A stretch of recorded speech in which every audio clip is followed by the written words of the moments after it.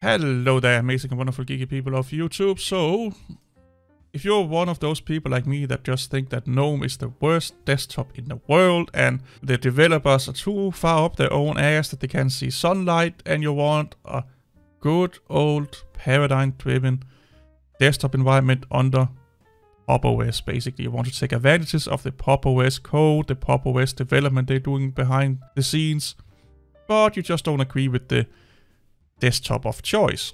Well, let's just try and install an alternative desktop under Pop! OS, Xfce. It's a traditional paradigm-driven operating system that follows the paradigms that 90% of the people out there are using today, and not trying to force them to be more keyboard-driven or tiling Windows Manager-driven. Let's just do this. So I've not tried this yet. I just found the command to see if it actually worked. Sudo apt install Xfce4. You can also do sudo apt install Ubuntu-desktop, I think it is. But we'll just try this one right here. The reason why this should work is that Pop! OS is 90% Ubuntu.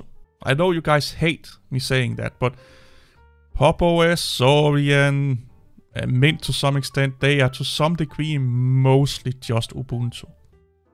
Pop! OS is more Ubuntu than Mint is, because Mint are using their own in-house built package manager. They have their own programs, and not package manager, desktop environment and stuff like that.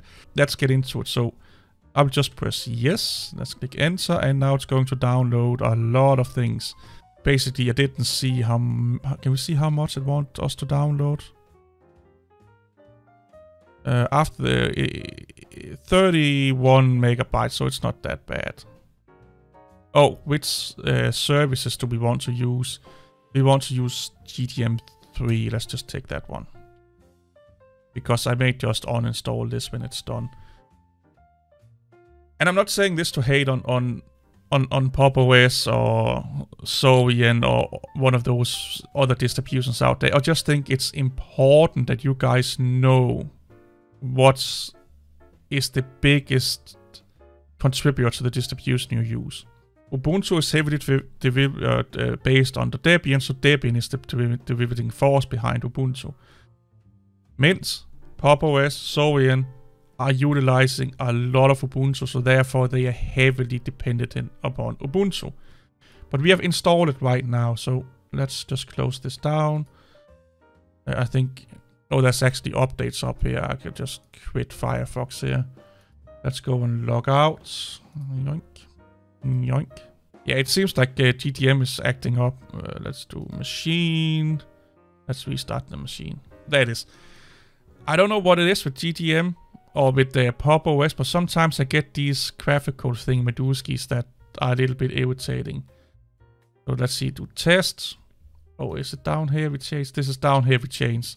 Xfce, put in my amazing password. Voila! You are now using Xfce under Pop! OS. Let's go up here and system. Do they have? We have this semantic package manager. Where's the software store? Pop shop.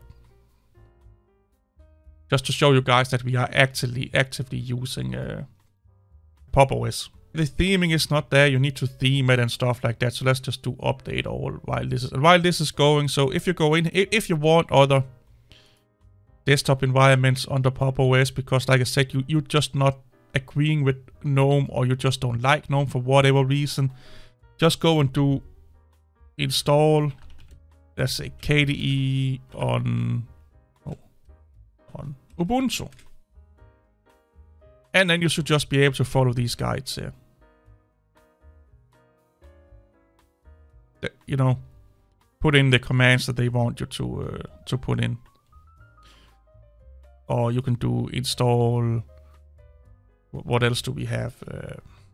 We have Xfce, we have Cinnamon. You could do that. You want to install Ice VM or i3. Let's do i3. You just use these commands. And why am I not putting Pop! OS in here? Because for the reason that I said that the state Pop! OS is right now, they are like 90-95% Ubuntu based, which means that 90-95% of the way that you are handling stuff in the backend is the same as Ubuntu. So you can use Ubuntu commands. Okay? That's it. That's why I search Ubuntu and not Pop! OS, because Pop! OS is not their own distribution yet. I think they are making ways to do that, but yet they are not their own 100% independent distribution. I'll see you all later. Bye bye.